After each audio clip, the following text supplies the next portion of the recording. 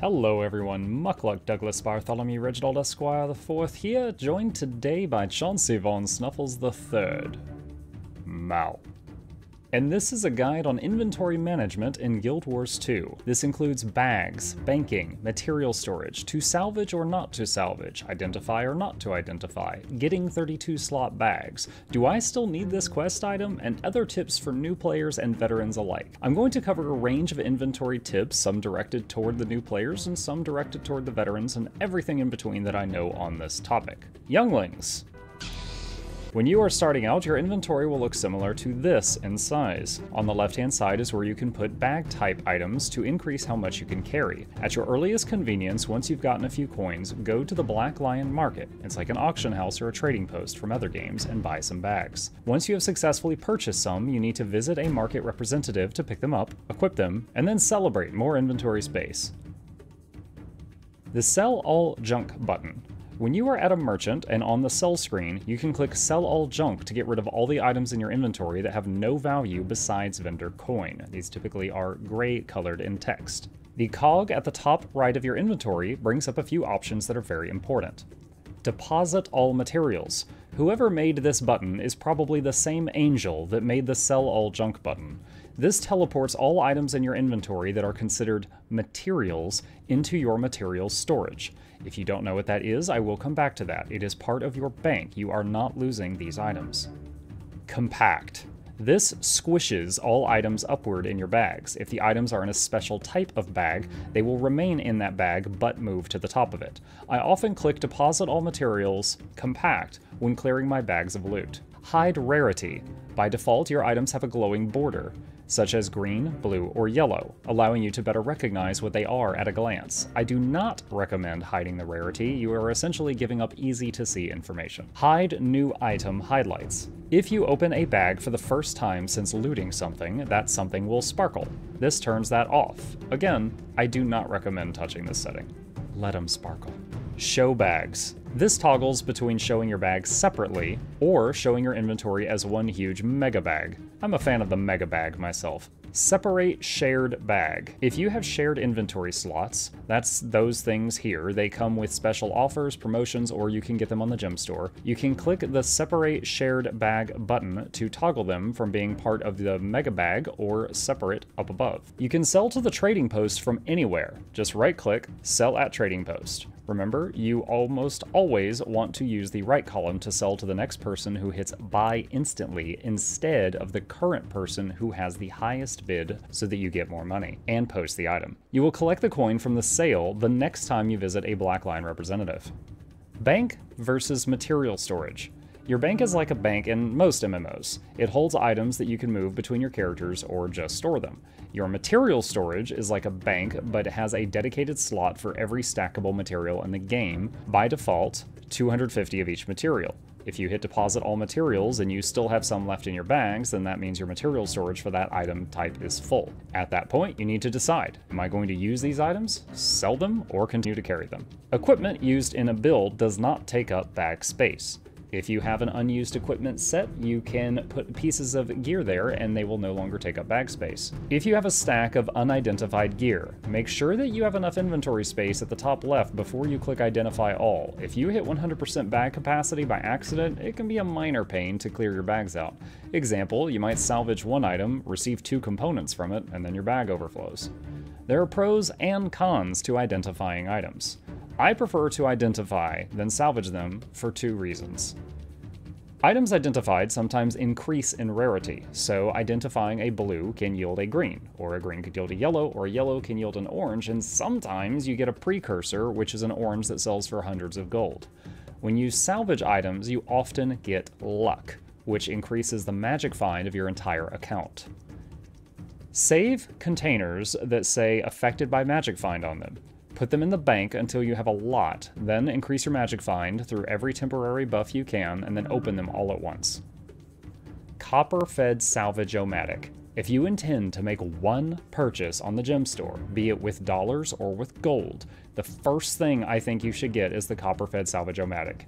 It is an infinite use, low-quality salvage kit. The quality of life improvement this item brings is huge. Additionally, if you put it in a shared inventory slot, all of your characters can use it. If you plan to get a second gem store upgrade, I recommend the Storage Expander. Each purchase of this increases the amount of material storage you can hold by 250. Purchasing it a single time doubles the amount of materials you can hold of all types. This is not required, but it feels very nice. If you plan to buy more bag slots for a character of yours, consider instead buying bank slots first. If you decide to change your main character later, you don't get to carry those bag slots you bought over to the new toon, but bank space helps your entire account no matter what character you choose to play. Mystic Salvage Kits. A Mystic Salvage Kit is just as good as a Master's Salvage Kit, but it has 250 charges. If you don't have an infinite use Salvage Kit, make these to save yourself lots of bag space or errands on getting more Salvage Kits. You can make it with this recipe. The Mystic Forge Stones used in the recipe are gained in a few different ways, but most notably from achievement chests and periodically from daily login rewards. Holding Alt while clicking on an item lets you split the stack. Holding Shift while clicking on an item links the item into chat to show other people. If you type /wiki, then shift-click an item or type the item's name, you can see the wiki page for that item. This is very useful when you cannot remember where you got this quest item and want to know if you can safely delete it. Bigger bags. Something all can appreciate is getting larger bags. Getting up to 18 slot bags is pretty easy. You can buy them from other players, so I won't spend much time talking about that.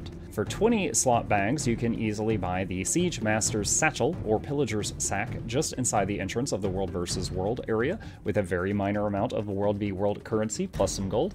On Halloween, you can farm for Halloween pails. On Christmas, you can get the large Winter's Day gift container. And you can buy 20 slaughters from the Fractal Merchant using Fractal currency.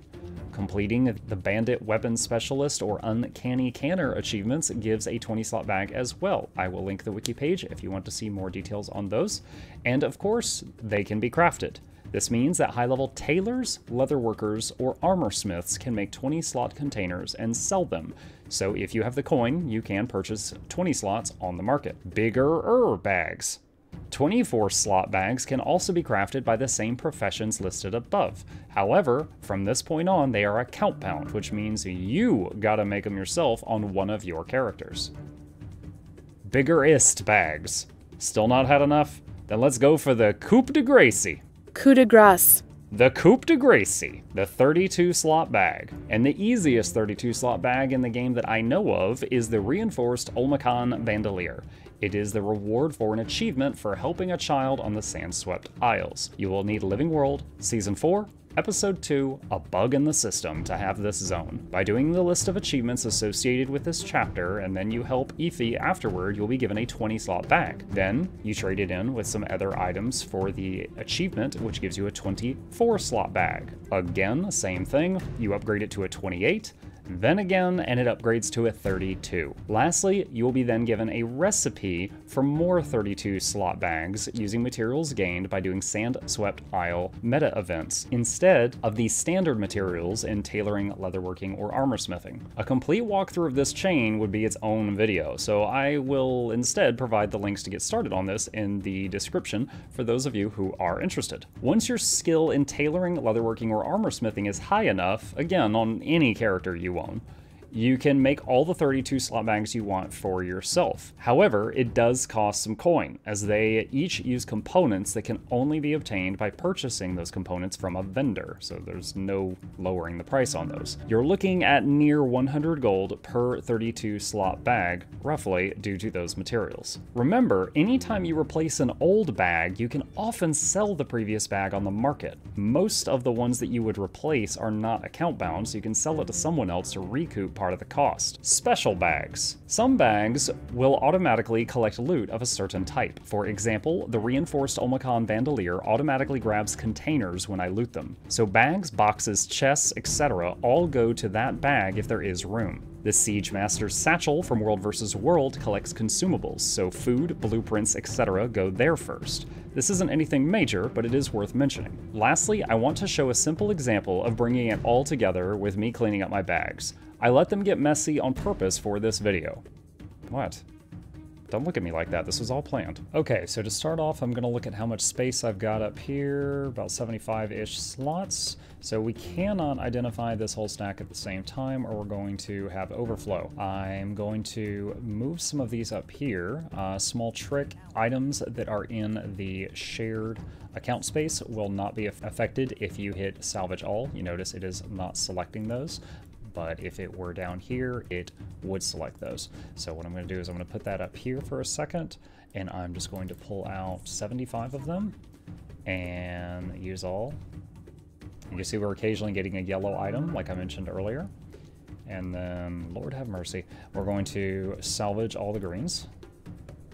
I use the better salvage kit on the yellows, so that's why I'm not salvaging the yellows with the kit you just saw. And let's pull out half and do that again, and then we'll do it one more time. Salvage again. Oh, there's an orange item, very nice. And salvage once more. Well, let's put that back up there and take care of that. I didn't mention this earlier, but this is the Rune Crafter salvage-o-matic. This is not one of the first things I would recommend you get if you're going to make a gem store purchase, but it's just something I wanted, so I splurged for it.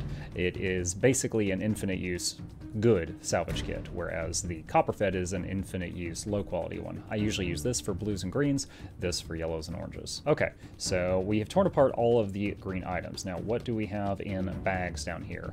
As I mentioned earlier, bags for me automatically go down to the Reinforced Omicon Bandolier. So got a bunch of presents. I'm going to hang on to those and leave those in present form. Oh, affected by Magic Find. That's from doing a meta event in Heart of Thorns, and I am going to put that in my bank. Okay, this one's affected by Magic Find, or we're gonna put that in the bank. Where's the other one? There it is, affected by Magic Find. So you see, this whole row here is affected by Magic Find. So someday I'm going to use a whole bunch of boosters, get buffs and stuff like that to get my Magic Find as high as possible and open them all up. Now, do we have any yellow things to do? Okay, we can open that. Oh, this is like a cosmetic choice. Okay, I'll do that later. We got a trophy case, open that up. Anything else? Got a bunch of luck here. Bags of gear are most profitable to be opened on lower level characters, specifically level 53, to get the highest money value out of them, so I'm not going to open those right now. Let's open up my bank. I like to keep my Tomes of Knowledge in here. I've gotten a lot recently from doing Conquest. So I'm going to throw those in the bank. Also going to put these Shards of Glory in there. PvP rewards and World v World reward potions. And that leaves us with this. So if I want to salvage all of the yellows, make sure there's no unidentified ones there. Rip those apart. And then we have this orange Trosa's Shortbow. Let's see what that sells for. Almost a gold, so we're definitely gonna sell that. If it were less than 20 or 30 silver, I would salvage it, because at that point the ectoplasm you get from it is worth more than the orange itself. Now we're going to hit deposit all materials, compact, and we're left with this. Now I tend to keep a stack of luck in the bank because there are occasionally recipes in the game that use luck, as well as guild hall upgrades. So I keep this stack here, and anything I get above that stack I just launch. So consume all. Consume all. Nice, just leveled up my Magic Find. And consume all, and consume all. That's from all of those items that we just got. We now have a few leftover things here. We're going to sell some of the stuff that I know I don't care about on the market.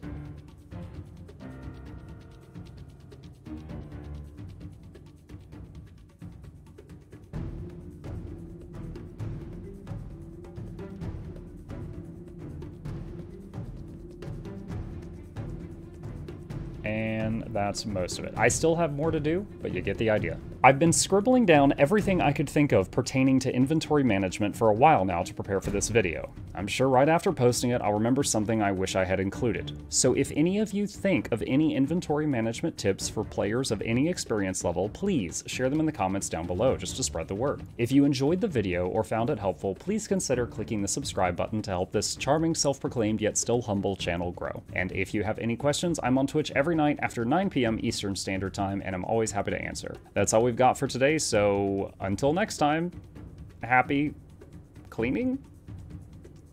Mao.